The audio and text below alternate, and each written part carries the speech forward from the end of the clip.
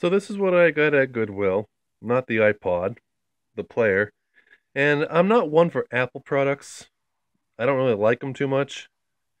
Um, I hated my iPhone, but I got this iPod from a friend a long time ago, and I actually forgot I had it. And I pulled out. I saw this in the attic when I was up there. It was the little iPod clock charging thing that I got for Christmas a few years ago for my iPhone. And I saw that. I'm like, oh, wait a minute, don't I have a fucking iPod? So I used it on that clock for a little while. So in Goodwill, I saw this, and I wouldn't have gotten it, but it was only $3. Not to mention, it's also a radio and a CD player. So I'm like, for $3, hell yeah, I'll get it. So I did, and the thing sounds superb, very good, not bad. So here's a demonstration of the iPod, and I can control it on the top.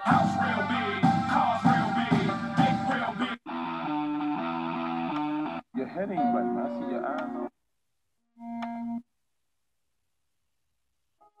eyes. Yeah. Metallica. In sync, obviously. Yeah, so I forgot all about half the music I don't even remember having. So kind of cool to see back what I had and still have. Oh, there's a good one. But I can pause it with that. I can change the mode over here, and now I'm on auxiliary. Oh yes, that's right. It also has an auxiliary input, which I was actually happy to know. I didn't realize that when I bought it. So auxiliary, iPod, iPhone, CD player, and radio. That's pretty good. There's the radio. KQ. And CD, which is and it can read rewritables, so even better. So, but yeah, there we go. He reads the CD. I'm not gonna play the CD, but yeah,